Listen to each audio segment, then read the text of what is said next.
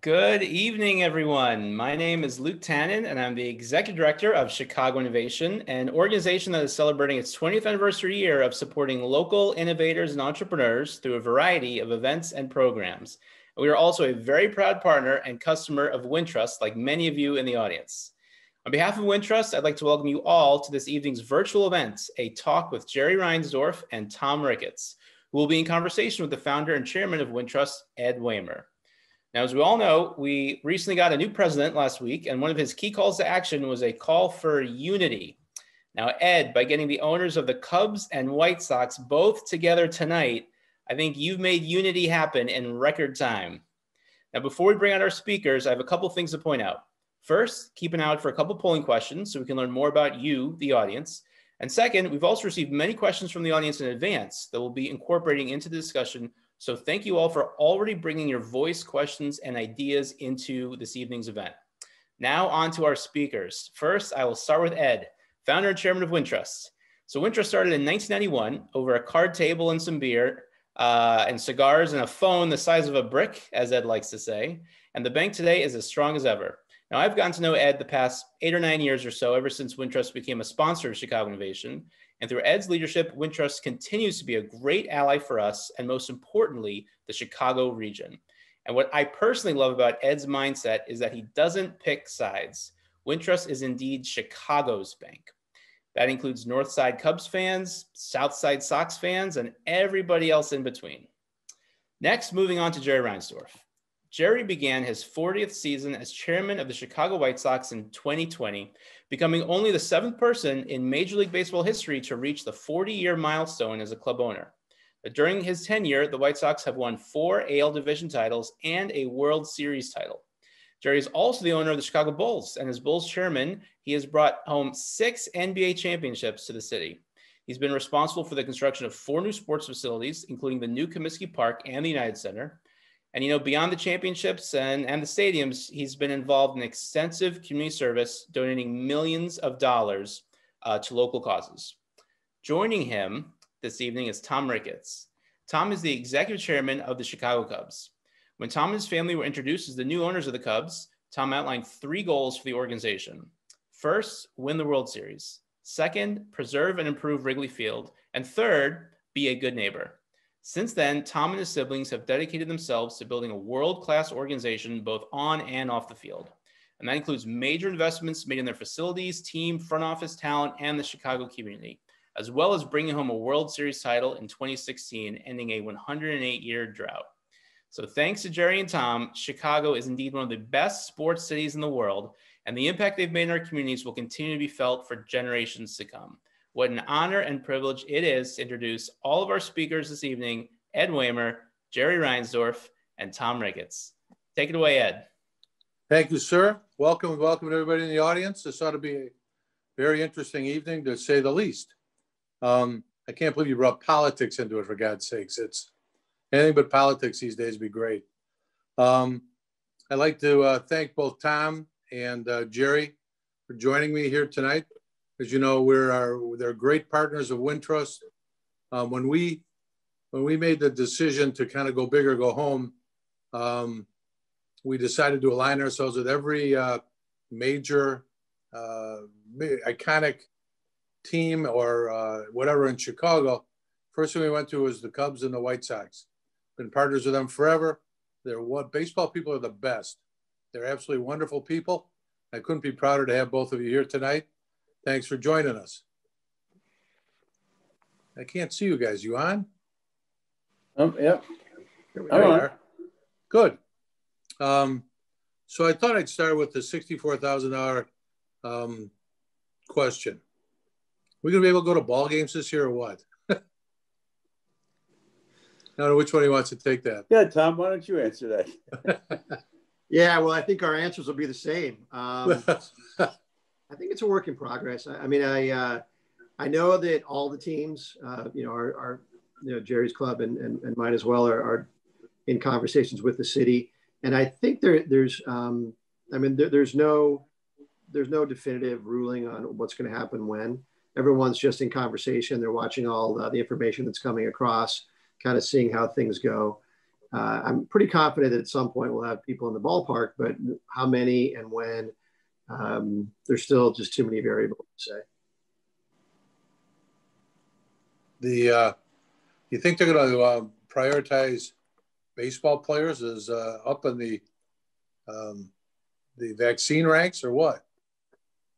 No, not at all. I mean, I think nobody wants to be involved in jumping the line. Ball players are going to wait until the protocols allow people of their ages to get vaccinated. I would gladly, if I already had mine, I would gladly donated my position in line to get back to the ball game. That's for sure. It had to be tough last year financially to not have everybody in the park. How are Major League Sports dealing with this? Because everybody's got to deal with it, and I guess TV revenue is one way, but it's the only way right now. Well, the industry, baseball industry, lost somewhere between $2.5 and $3 billion in the aggregate. Some teams had an easier time handling it than others, but it was a huge loss, and heaven knows what the loss is going to be this year. Because even when we do have people in the stands, it's not likely to be a full house. It's likely to start out something like 25%. So it's going to be another tough year. Yeah, baseball really got it worse than other sports last year. I think, first of all, the timing, as you might recall, the shutdown happened, or the sports shutdown happened as we were just about to start our season. So obviously we had incurred a lot of the expenses to get everything up and running and get the season going. And then the second thing about baseball is we just get a lot more of our revenue from in-game attendance. As a percentage of our income, we get a lot more from tickets, parking, and everything that happens at the ballpark than, say, an NFL team. And then, lastly, like I said, this started in March. Basketball and hockey at least were able to get a good part of their regular season in before the COVID shutdown, whereas baseball, it was tough. And so as we eventually ground our way toward the 60-game season that we had with no fans, it was financially very difficult because obviously we had no revenue to cover the cost to pay the players on those 60 games. So as Jerry points out, it doesn't look great for this year either. Hopefully we'll have more people in the park to offset some of our costs. Yeah, I think eventually they've got to give in. I mean, it's getting kind of crazy out there, don't you think? This whole thing is, anyhow, a lot of megalomaniacs out there telling you what to do. They love the power. You both have relatively new managers. Well, Jerry, you've got a brand new one who's not new to you, but new at the White Sox currently. And Tom, you've got one too, just a year under his belt, maybe a half year under his belt. It's kind of interesting that one's old, one's young, but they both handled pitchers. One was a catcher, I think, and Tony was a catcher too, wasn't he? No, Tony was a backup infielder. Okay. He played for the Cubs. He never played for the White Sox. He actually played for the Cubs. Did he really? Yeah, I think he went 2 for 7. That'd be worth about $7 billion these days, right? Yeah, right. Well, can you? It's kind of a dichotomy, but they're both very effervescent guys. Well, what do you think of that? I'm not sure what you mean. Obviously, we both think that they're going to be pretty good, or we wouldn't have hired them. But yeah. In Tony's case, he's a Hall of Fame manager. Sometime this year, he will pass John McGraw to become the winningest manager in the history of baseball, except for Connie Mack, who owned the team and couldn't be fired. So really, he will be the winningest manager. Mack has won the most games of any manager, but he lost more than he won. There was a lot of criticism. A lot of the media jumped all over us for hiring a guy that's 76 years old. I actually think 76 pretty young. I wish I went back to 76. but he's full of energy. He's loaded with energy. He's ready to go. And the big reason that we brought him back was we thought we were going to be pretty good this year, but we really wanted a manager who knew how to handle pitching. And that's the strongest aspect of Tony's managing ability. You had said that. I found it interesting that you have somebody who can handle pitching really well. And Tom, you've got Grandpa Rossi, who was a catcher and certainly could handle pitchers. Do you feel the same way in terms of managing? The managing pitch, you can have a bench coach do a lot of the work and for everybody else, but pitchers are a different breed. Yeah, well, I mean, obviously, David Ross made it through his major league career mainly as a defensive catcher. In fact, when John Lester signed with the team, we had dinner. And one of the things John Lester suggested, or it was before he signed, he said, I don't want to be the only old guy on the team. Now, he was like 29 or something at the time. But what he was getting at was he wanted to see if we would sign David Ross as well. So he went down this I'm the only old guy thing. And then he left, and I turned to Theo. I'm like, what was that all about? And he said, well, we're looking at, bringing in David Ross. David Ross caught John in Boston. He's a highly regarded defensive catcher. And I'm like, oh, is he right-handed or left-handed? And Theo just said, he's no-handed. So don't but we're happy to have Rossi. He's, he's even before he came to the Cubs, he was one of those guys that it goes around in the league like he's manager of potential, and then we saw his leadership on some of our better teams, and when he retired, we made sure we kept him in the organization, and then when the time was right, we brought him to be manager, and I thought he did a great job last year, and I think he's a future Hall of Famer. Hopefully, I don't know if he'll catch La Russa, but he'll be a good one. Yeah. Well, it's kind of fun to think that we've got two really good teams in Chicago. They may vie for, both made the playoffs last year, and maybe we get that Subway Series in, you never know. The rebuild question, are you rebuilding? You're not rebuilding. The White Sox with the tail end of rebuilding and going in with a very strong young team. Tom, you're kind of semi-rebuilding. It's kind of a constant cycle, isn't it, where you have to rebuild all the time just based on free agency. I know that when Theo first came and Jed first came, I saw their presentation on players and how old they are and where you want to get a player and to what age and et cetera, et cetera. And he had that graph where you hit 29, you're over the hill or whatever. He's an outfielder. And I know Jerry said once that if he had 2 injuries and he's going to get rid of you. He told me that once. Jerry would have lasted maybe a week with you. But is that the way it's going to be in sports with the salaries and the taxes and free agency? Is you're gonna boom or bust in terms of build a team, have a couple 3-4 year good years, and start over? Well, the way the systems in all sports work is they're designed to prevent people from having dynasties. The leagues want everybody to have a chance to win at some point in time, and so when you do win, you get lousy draft choices, and and also you run your payroll up, and it's just hard to stay on top. It's not hard to stay in the middle. It's not hard to stay in the middle. You can be mediocre for a long time if you want. But I'd rather be bad for a while and then get good for a while than be mediocre forever. Yeah, and I would just add to Jerry's comment, like the way that amateur talent is distributed in baseball isn't just by record.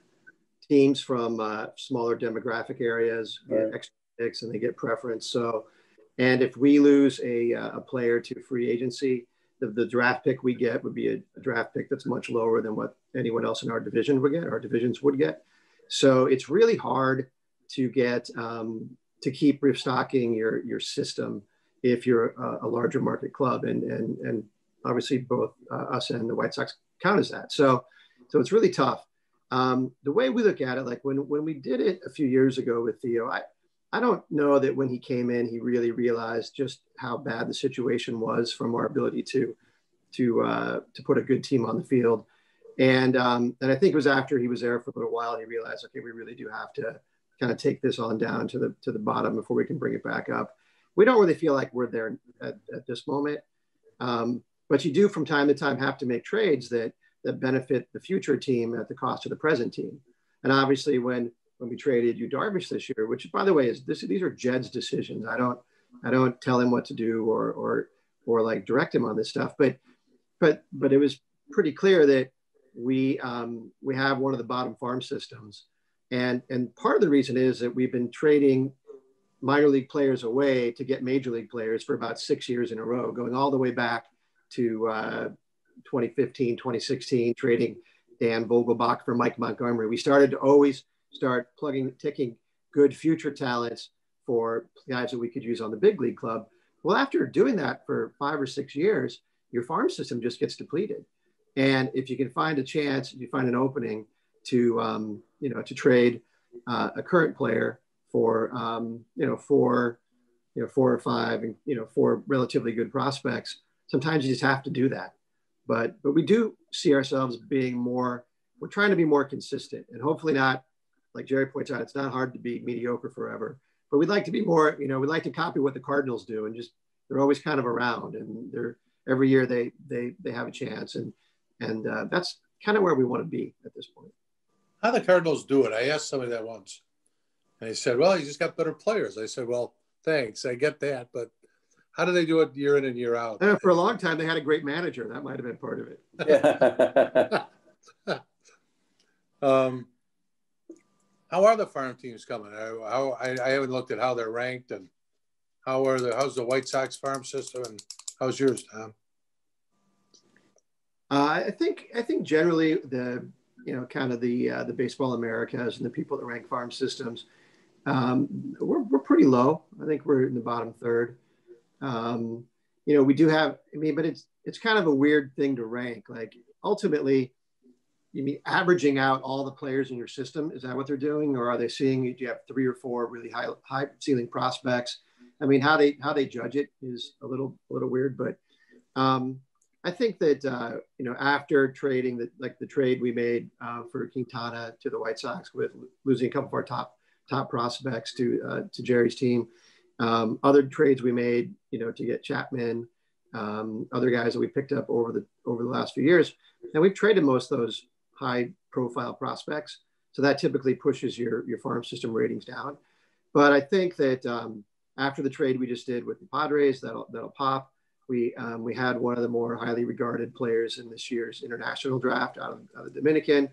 That'll help us over the next couple of years. So we're rebuilding there, but hopefully we can keep improving the farm system with talent and with development, and developing them the right way, while we're maintaining our ability to compete for our division. Jerry, how about you? I think our farm system is still in pretty good shape. I don't put much credibility on these rankings. Who's doing the rankings? Writers?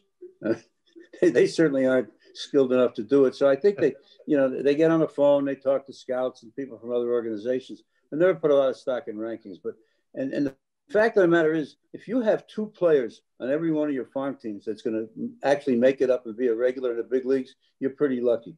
Eddie Einhorn used to say that we pay 23 guys to play catch with the 2 guys that are going to be big leaguers.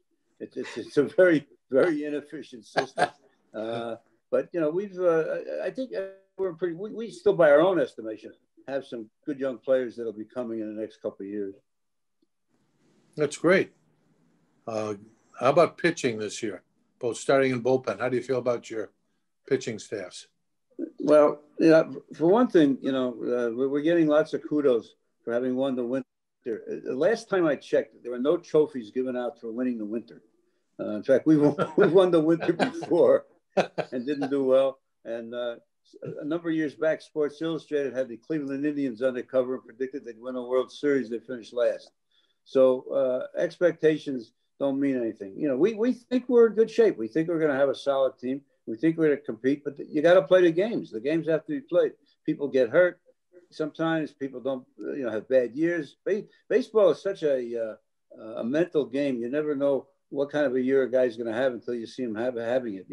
I don't think there's any other sport where there's such a variation from year to year in the performance of players. A guy can hit 321 year, 220 the next year, and 290 the next year, and it's not unusual. But we think we're going to be good. We think we're going to compete, and I think the Cubs are going to compete. I know I see a lot of the media writing the Cubs off. I think they've got a really good chance to win that division. So do I. I think you both do. Who do you think who's going to be your starting four, Jerry? For five? Well, Giolito, Keuchel, Lance Lynn, then Dylan Cease probably, and there'll be some competition for the fifth spot. Mm-hmm. How about the bullpen? Bullpen looks pretty good. I mean, we got a guy who was a great closer the last 2 years. Let's see if he's a great closer another year. And but we really have what on pay again. It's all on paper. It looks like a strong bullpen with Bomber and Marshall and Matt whatever and Hoyer. It looks strong.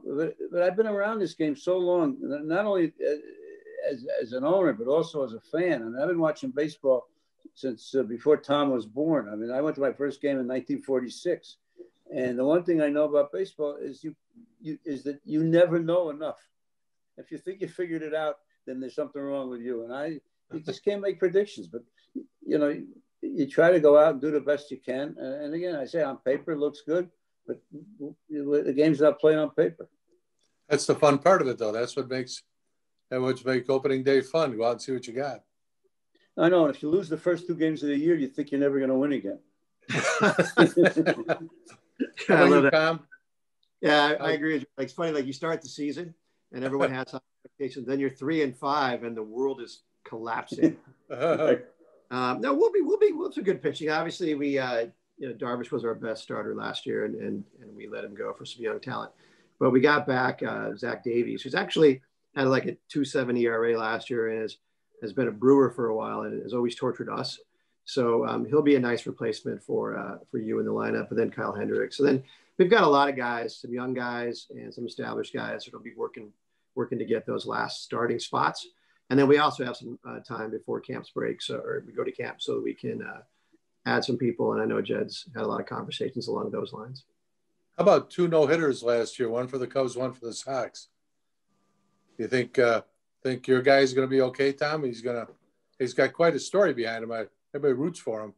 Yeah, I think that the sad part for throwing a no-hitter, like nobody's in the ballpark. Like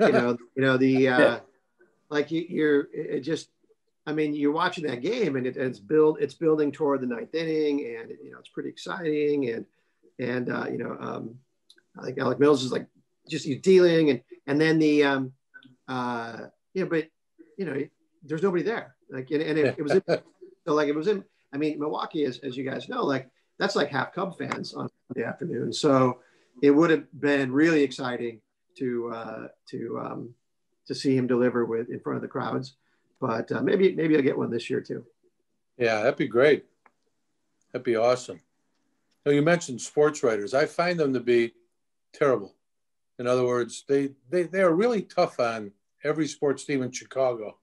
I don't think anyone ever had a jockstrap themselves, to be honest with you, and would put on their head if they get one, they don't know what to do with it.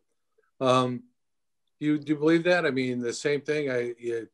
They're just always so negative. They drive me nuts. I know you don't want to say anything bad about your media, but I guess I can. Well, it's not as bad as it was. We had a guy named Jay Mariotti who was here for a number of years, and he was brutal on everybody, every single team. And we've had some other writers who were pretty bad. If they want to be negative, they can be negative. I don't think it affects anything. The only thing that I ask of the writers and the people on the radio and the talk shows is get your facts straight. Don't make stuff up. Don't go for rumors that somebody's made up. Check your facts out, and then report the truth. Report the facts. Yeah, and the only thing I would add to that is, there are times, and I'm not really worried. Necessarily about what they say about me, but it gets so personal. In the end, everyone's doing their best, making good decisions, and obviously, the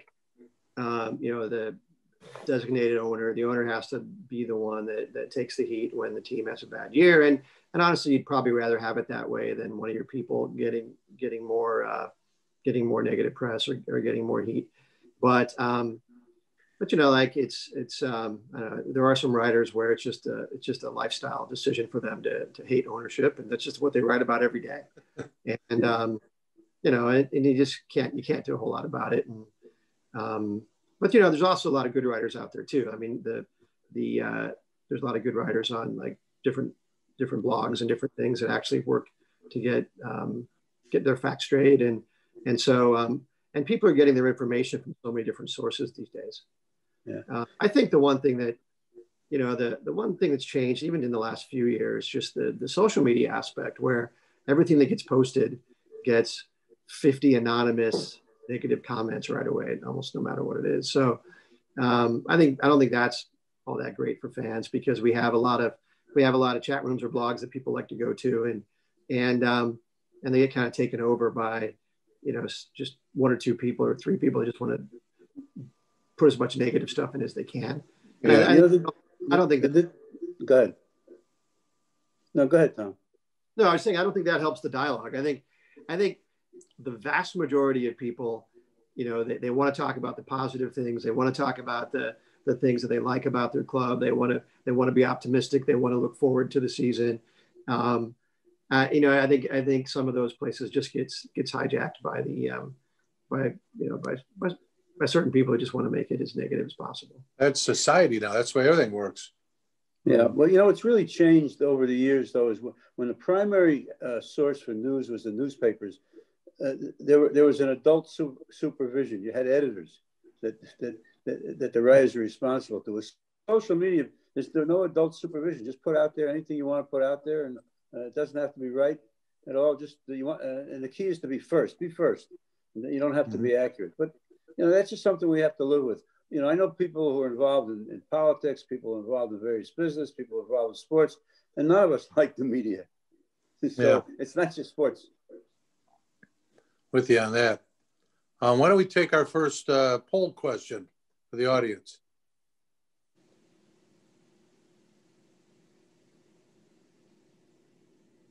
You guys there?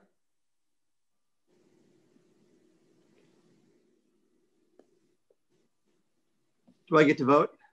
Sure. Yeah. I got both.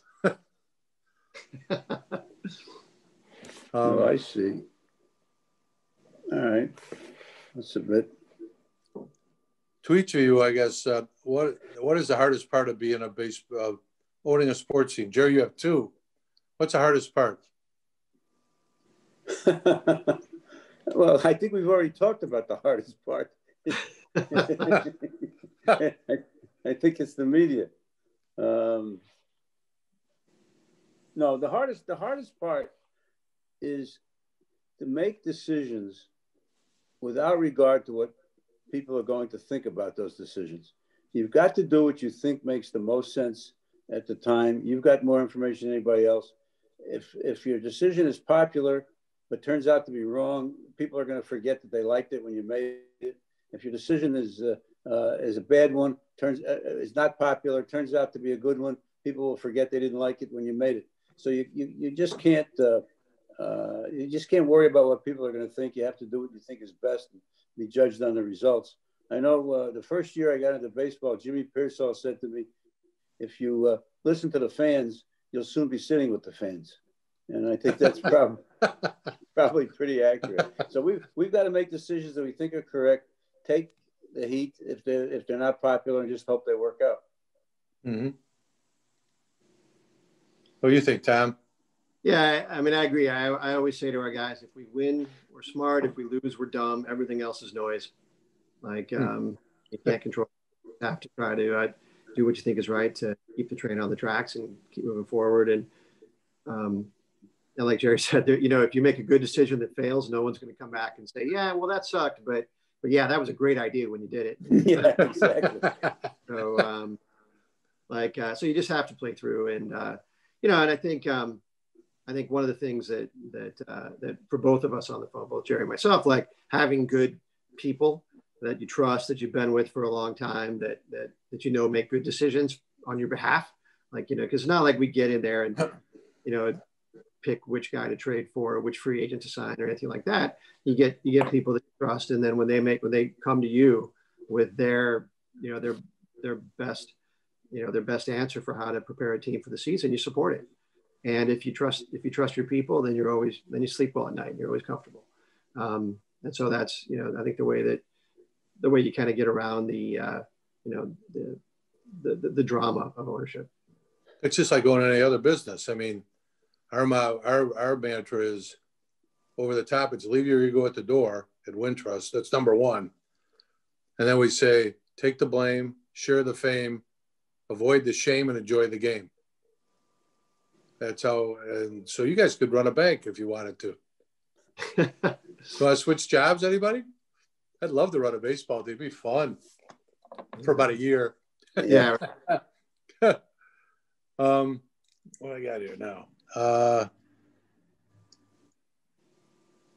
about the rule changes? You guys, you like them? You don't like them?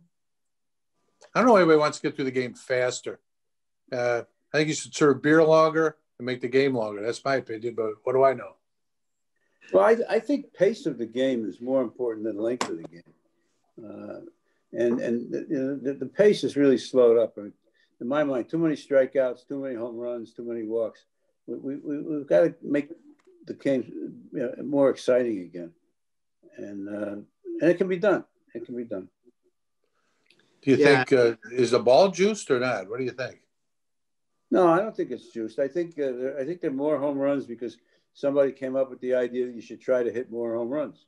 So instead of swinging level, trying to hit hard ground balls or line drives, you have more players, with what they call the launch angle, where they're hitting uphill. And that results in more home runs, but it also results in more strikeouts.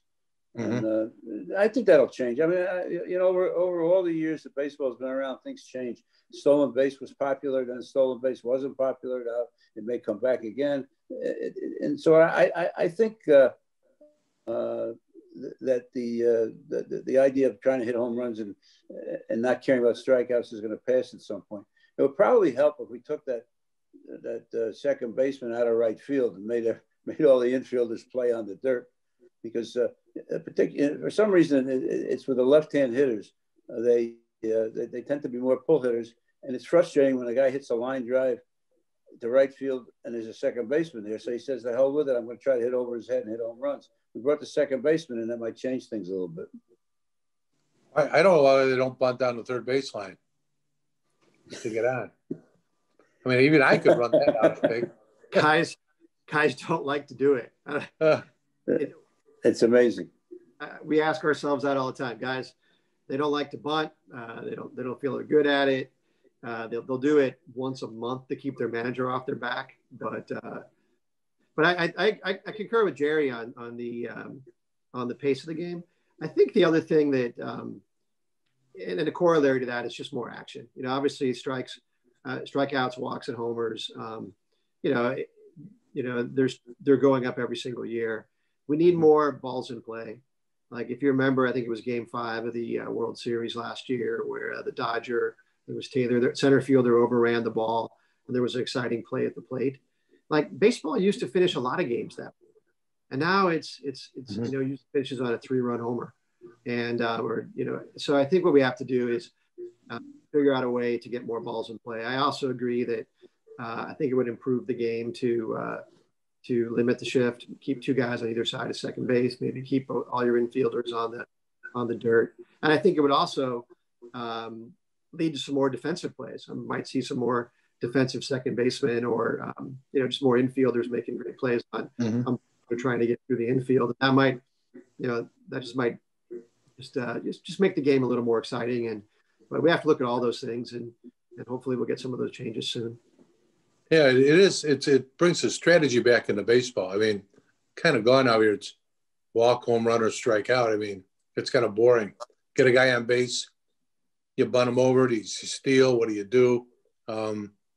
It was always, the strategy was always a lot of fun to watch, and you don't have that anymore because it's all. I mean, when Schwarber would get up there and he wouldn't bunt, he did every now and then, but it's like, oh, just get out. Your numbers will be great. Yeah, eventually they'll move back on you. I mean, that's what you got to do. Well, I think with Tony managing the White Sox this year, you're going to see more hit and running, more stolen bases, more of the batters trying to beat the shift by going the other way. At least that's what he's promised me. So let's see if he can deliver. Well, you think the ball players themselves would want to do it? Going the other way is so it's so cool when guys do that. It's well, it is. But the agents tell them that the big money goes to the home run hitters. Yeah, I guess so. What about the bullpen and the 3-batter minimum? You like that or not?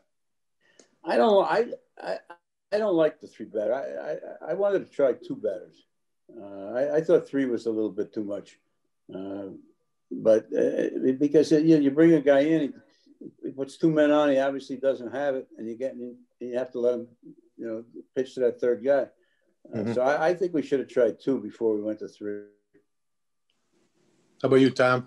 Yeah, I've been comfortable with 3 because it's really 3 or finish the inning, and I think I agree with the principle that we had to do something for the specialists, and you have a great left-handed hitter, like Rizzo or someone who is a good left-handed hitter.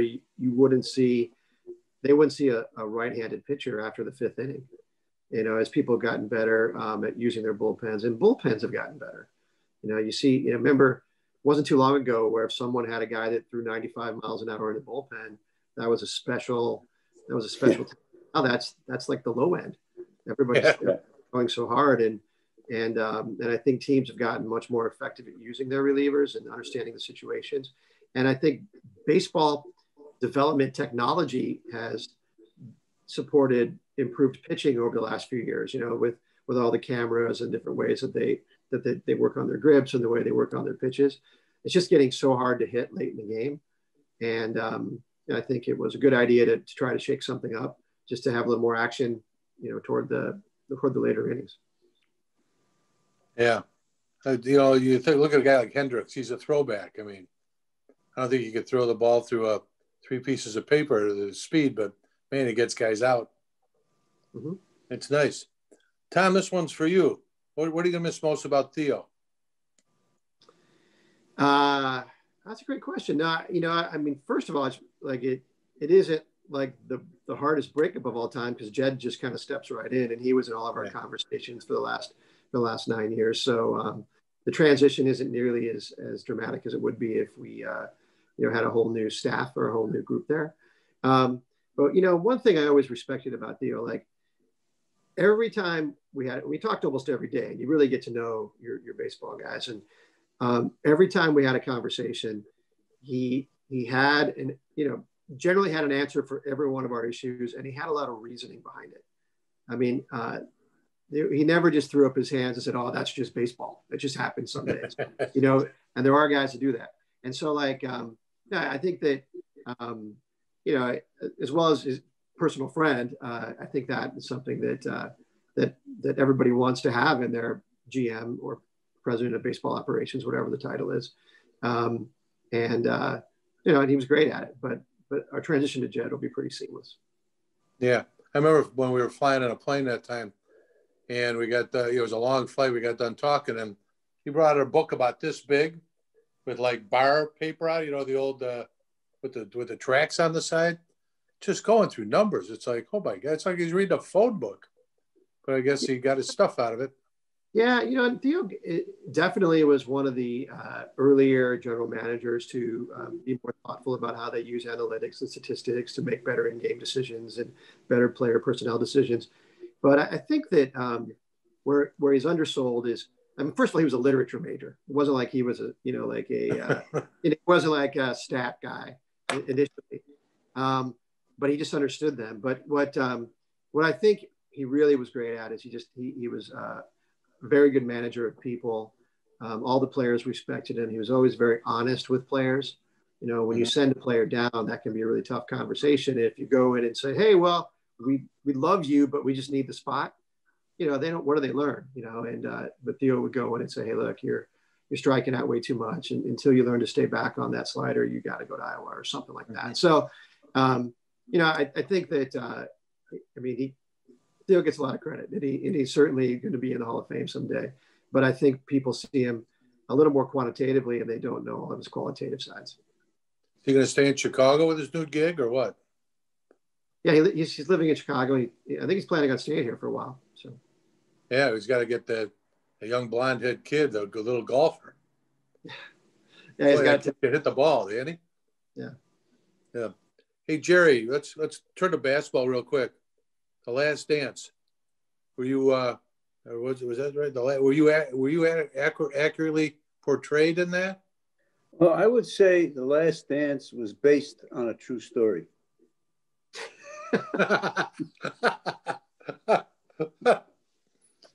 And where it really got off track, I'm glad they did it because I think it put to rest anybody's thought that there was a better player than Michael Jordan in the history of the game. You really got to see what he could do. But where they got off track was on the so-called breaking up of the team. Because after we won the sixth championship at 1998, there was a work stoppage. Phil Jackson announced he was going to retire. Michael Jordan said that he wouldn't play for anybody else other than Phil Jackson. So I had a meeting with Michael and said to him, look, don't announce anything now. Let's wait till the work stoppage is over. Maybe I can talk Phil into coming back.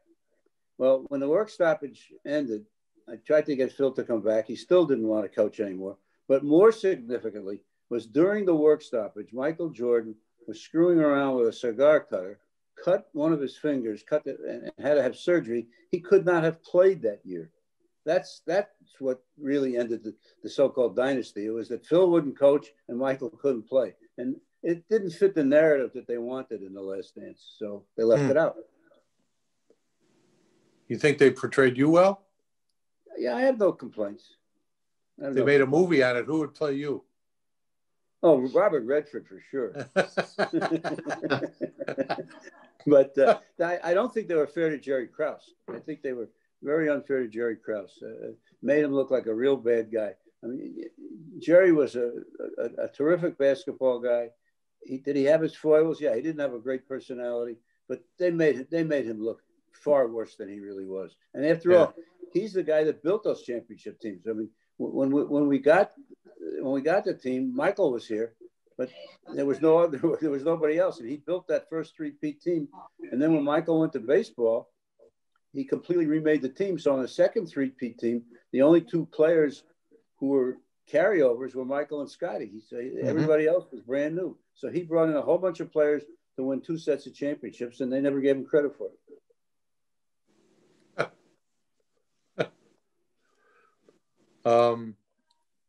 What do we got here? I thought it'd be kind of interesting. We got about 10 minutes left. We can do the second poll question if you want to do that.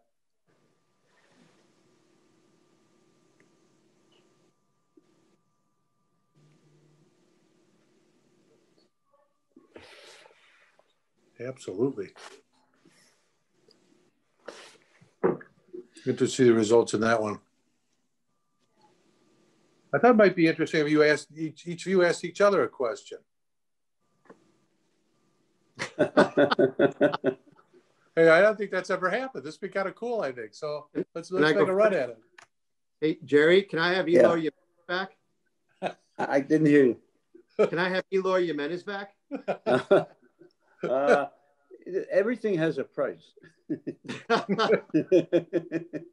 Oh, look at that. Only 26%. Huh. You know, maybe I'd give you Eloy back if we could get Tatis Jr. back from the Padres. The only way not to make a bad trade is not to make any trades at all. And and when you made that trade, it was just illustrative of what you're talking about before. You were going for a championship, and you have to pay up. We did that when we were going for championships before. We traded Tatis Jr. We knew he was going to be a good player, but he was 4 years down the road. But 4 years came awfully fast, and now he's going to probably be a top 5 player. Every time I see his name, I cringe. So nobody ever has to be ashamed of making bad deals, because it just happens. And a lot of the great deals you make are just luck anyway. So I guess the question. I'll come up with a question for Tom. As an owner, before you bought the team, you're just a guy that was known in business. Now you're a public figure. People recognize you wherever you go. How do you like being a public figure? Yeah, actually, I gotta admit, like, and Jared, I remember talking to you about this when we were buying the team, and the fact is, like, most people have just been really respectful. I enjoy talking to people at the ballpark.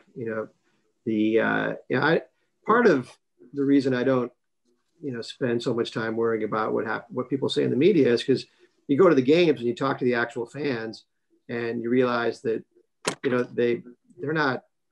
they're not believing that, or they're not freaking out. They just want to be there, and they think you're doing what you can to make the team better.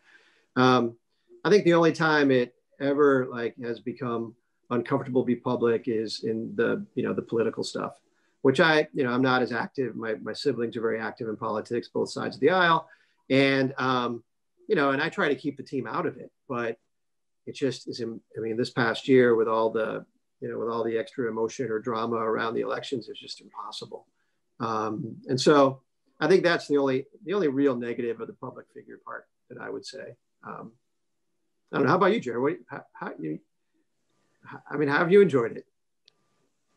Well, I would rather not be recognized, but like when I do interact with fans, which is quite often, it's even in the bad years, it's always been positive.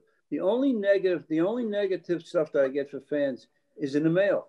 Nobody ever comes up to me and says, you're doing a bad job, or you should have done this or that. It's always through the mail. And I think by and large, the Chicago fans are great sports fans. They love their teams. They want us to win. But what's most important, I think, to the typical Chicago sports fan is that the team competes hard, plays hard, and leaves it all out on the field and all on the court. And I think we have the best fans in the country in Chicago. I agree with you on that. They just want to see effort. They want to see smart. Yep. Yeah. Play smart. Got a couple minutes left. I'm going to ask, what do you think about the sports betting and books? And Jerry, you gonna open a parlay joint or not? Well, I don't know if I would call it a parlay joint, but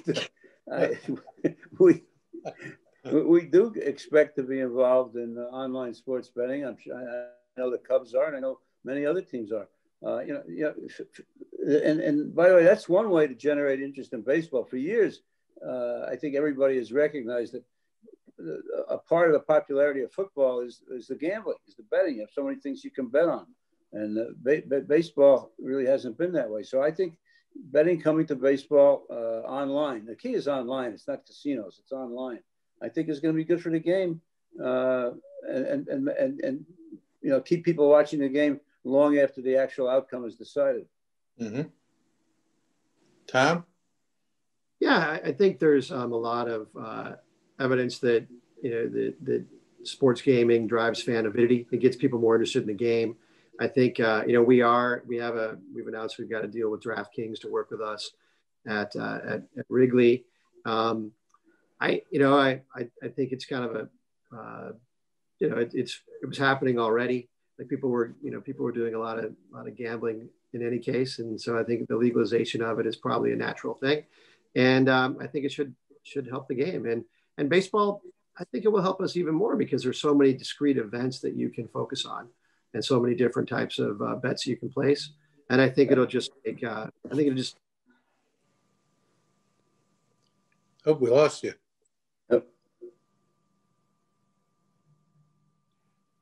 I see Tom. Can't hear him. I'm a betting guy. I'm sorry. I'm a grass and dirt guy. That's about all I could do is the ball get it up the grass and the dirt between innings. Mound ball? All I bet on. Mound ball. And that's it. We played for beers. A lot of fun. I got one more here, and then I'll let you guys go. This has been awesome.